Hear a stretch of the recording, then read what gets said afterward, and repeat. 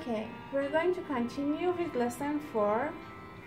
We have some background music because learning without music is so boring. It's the worst thing in life.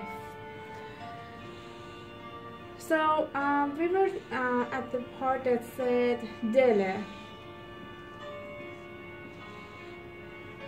I said del in poetry in Farsi is referring to heart,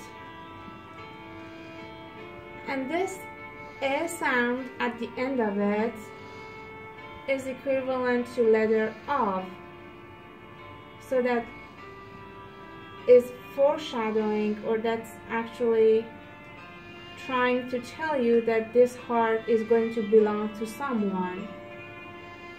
So you have to wait to see what's the next word, because that someone is coming at the next word. So the next word here is man. Man in Farsi means eye, but you can say heart of eye in English. The true translation for it is heart of mine.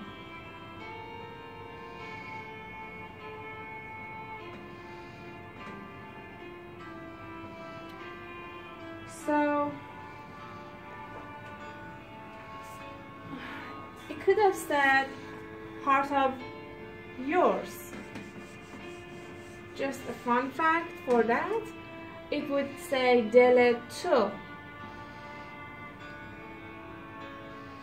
Dele tu. Tu in Farsi or in Persian means you in informal way. So it could have said heart of you, but you can't translate it in English this way. It means heart of yours. Okay. She then digress, coming back to the poetry. How are you going to write dele in Farsi? D in Farsi is written like this. So when you want to say alphabet D in Farsi, you have to draw this shape. And in Farsi, you're not going to write letter E. So these sounds are missing in the written language of Farsi, and they expect you to know it. So dele is actually written like this. This is the form that is equal to the letter L. So when they say del, they draw this form. In Arabic, they do use the sound E, and they write it down here, dele. But in Farsi, they do not do that. And what are you going to draw, or how are you going to write man? Or it should have 2A, because you have to put a stress in the A. So it's like going for some time before you get to the letter N. So it's like man. So the only way I can tell you so that you can understand this is when in English they say, oh man.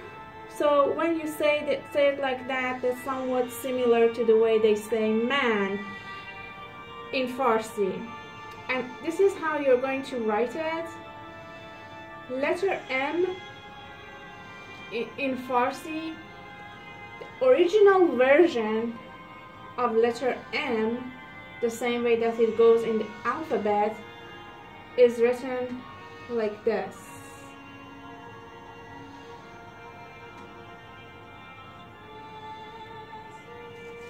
M. Mim.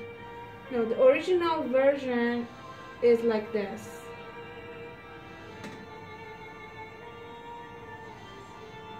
So in no way you can see similarity between M and M in Farsi. But that's how you have to memorize it, or you have to know it. So this is M, letter A, because it sounds like an elongated A, man. Again, that is something that they don't really write it in Farsi. I think the pronunciation is missing in Farsi language, and they want you to just know it. So they're not going to write that. And for the letter N, the alphabet in Farsi is like this. Now all you have to do is to attach this and this, and you have to know this elongated sound of A by yourself. So they're not going to let you have it in a written word. So as I said, when you want to attach one alphabet in Farsi to another one, it has to end with that straight line. So they eliminate this part. So now it's ready. You see this is a straight line? You have to just, all you have to do is attach this to this. So it will be like this. But how are you going to know that this sounds like man? You're on your own, because they don't have this on top of it that said man. Okay, so now we're moving on to the next one.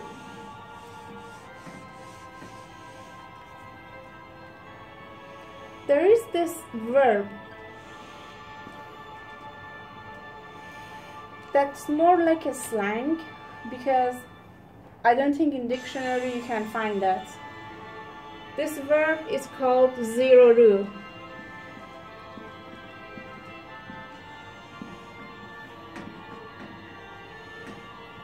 And that means something zero-ru, that means upside down, something collapsed, something become overthrown. Zir means under something. So if this is your surface, beneath this surface is called zir. If it's a table, beneath the table it's called zir. And when they say zero-ru, ru, this is another slang or another way of referring to face.